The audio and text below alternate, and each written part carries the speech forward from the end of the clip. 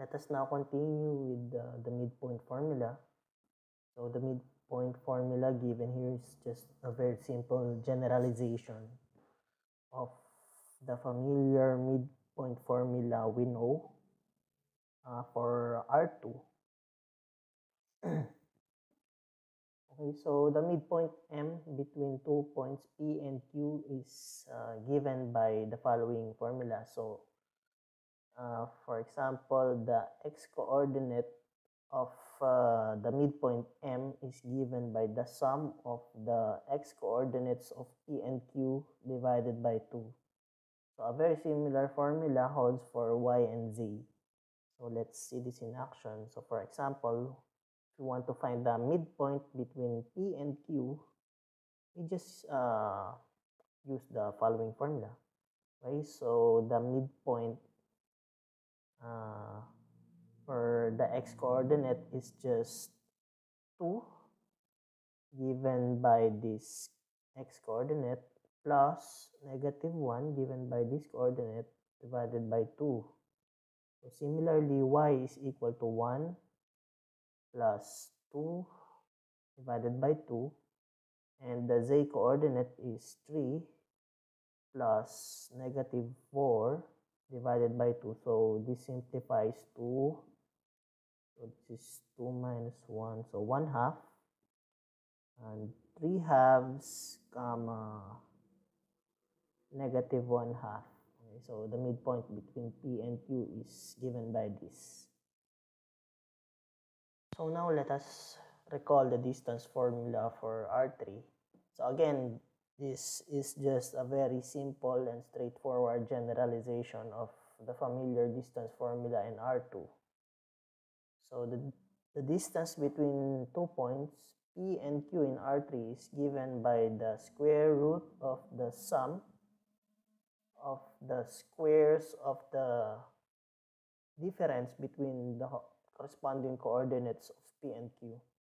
Okay, so actually if we ignore this last term, we just recover the usual distance formula for R2. So let's see this in action. So for example, if we want to find the distance between point P with coordinates 2, 1, 3 and point Q with coordinates negative 1, 2 and negative 4. So we just plug these numbers in this formula. So the distance between these 2 points is square root of 2 minus negative 1. So we squared that term plus 1 minus 2 squared plus 3 minus negative 4. So squared. So that evaluates to, so this is 2 minus, so this is 3 squared, 9. Negative 1 squared, 1. And this is 7. Okay, 7 squared, 49. So the distance between them is square root of 59. And so another example, if you want to find the distance and midpoint of the line segment connecting the following points, so recall that the distance the distance between 2 points connecting the line segment is just the straightforward distance between these 2 points. Okay, so if we apply the distance formula for these 2 points, we find that D is equal to this, square root of 36 plus 4 plus 9. And that evaluates to 49. Okay, so that should be equal to 7. The midpoint of the line segment should be the midpoint of these endpoints. Okay, so we just apply the midpoint formula for this and this. Okay, so for the x-coordinate, that's 6 plus 0 divided by 2. For the y-coordinate, that should be negative 1 plus negative 3 divided by 2. So the z coordinate, that should be 0 plus 3 divided by 2. So that simplifies to 3, negative 2, 3/2. And now let us review what a sphere in R3 is. So a sphere is, by definition, a locus of points in R3 equidistant from a point C with coordinates HKL, and that has a constant distance. Okay, so we have this keyword equidistant here. So that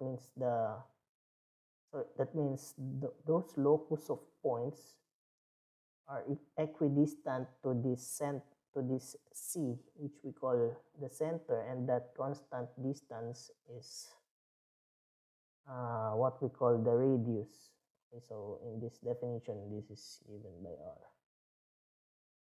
Okay, so that means the distance of any point x, y, and z in the locus of a locus of points of a sphere is given by this equation.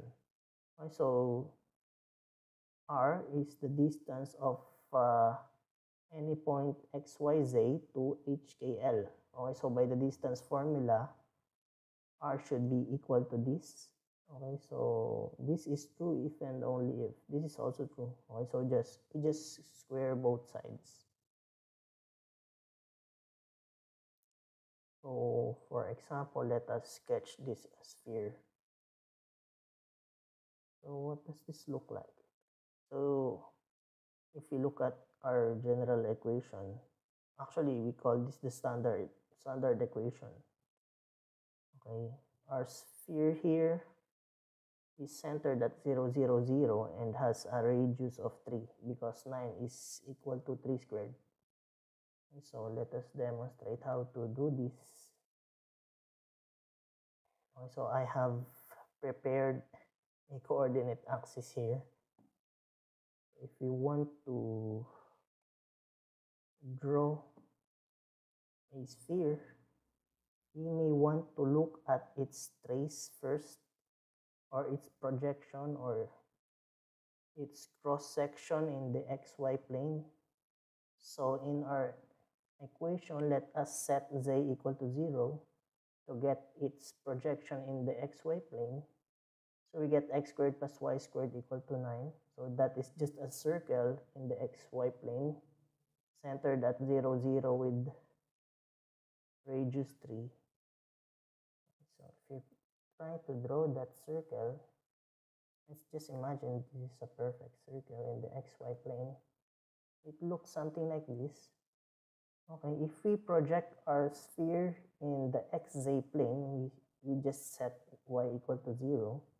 We get x squared plus z squared equal to 9, which again is just a circle of radius 3.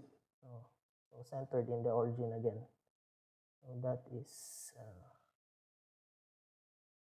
projection in the xz plane. So it should look something like this.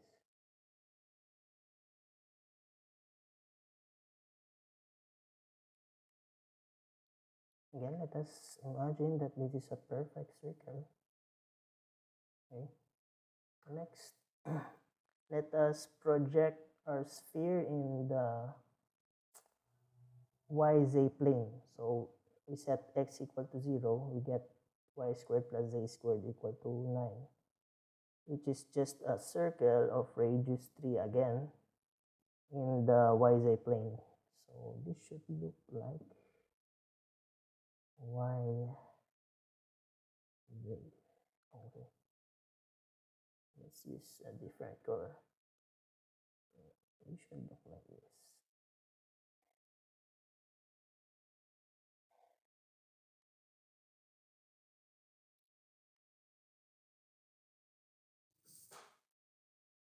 So your circle should look like this. Okay.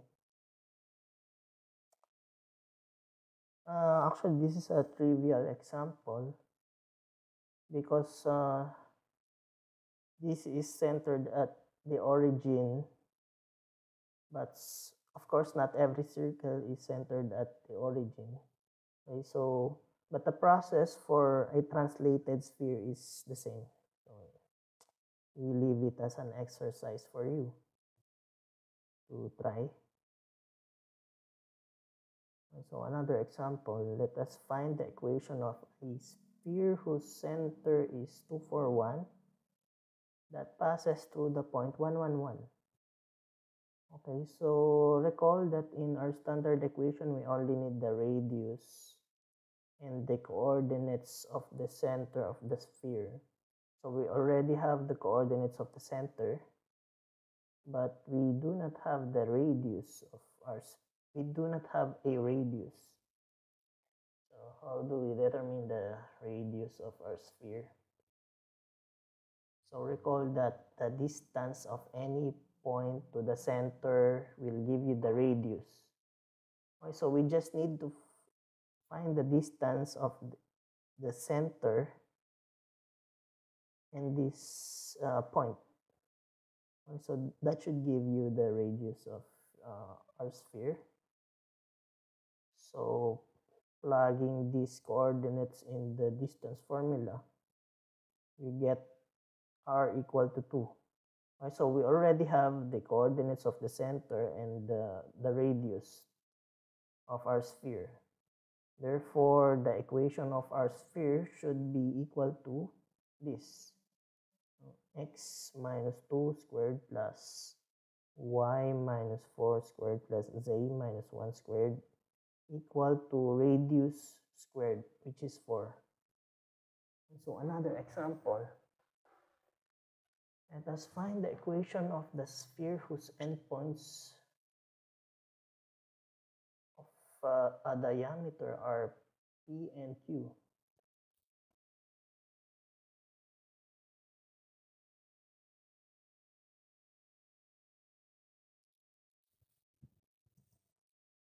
So let us recall that diameter,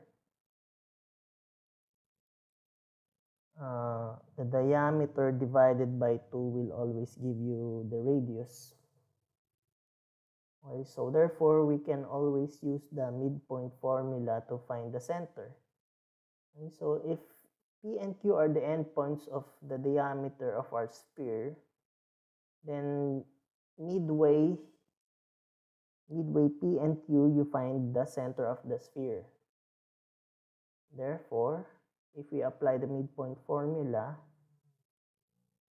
to P and Q, so that's 1 plus negative 3 divided by 2, 0 plus 2 divided by 2, 3 plus 1 divided by 2. So that simplifies to negative 1 comma 1 comma 2. So this is our center. Now the radius can be found by the distance of the center to any of the endpoint given above. Okay, so P and Q are always points in the sphere. So the distance between P and C should give you the radius of our sphere. So if r is the radius of our circle, then r should be equal to the distance between P and C. Okay, so P and C. Also, that simplifies to square root of 6. So if this is C and this is r, then r squared should be equal to 6. So we have 6 here in the left-hand side of our equation. That should be equal to x minus this x coordinate, y minus this y coordinate, z minus this z coordinate. Right? This simplifies to this. Okay? So these two equations are equal. So sometimes we may have a general quadratic equation in x, y, and z, and it may turn out to be a sphere. Okay, so for example, we have this quadratic equation in 3 variables, we are being asked to work out this equation and turn it into a sphere in standard form. Okay, so a sphere in standard form is of this form. Okay, so to do this, to convert this equation to its standard form, we may want to add additional terms, or we may want to complete the squares. Okay, so for example, these terms here, let us isolate them and transpose 34 to the right hand side. Okay, and let us group like terms together, so like so. So these are the x terms, y terms, z terms. Now let us add the necessary constants to complete the following squares. Okay, so I hope you remember how to complete your squares. So we added 25, 9, and 9 both to the both sides of the equation. So this term simplifies to x plus 5 quantity squared. This term simplifies to y minus 3 quantity squared. And this term simplifies to x plus 3 quantity squared. Okay, and this reduces to 9. Okay, which is equal to 3 squared. Therefore, the center of this sphere is equal to negative 5, 3, and negative 3 from the standard equation with radius equal to 3. Okay, so these are the following exercises that you may want to try. That's all for today's discussion class.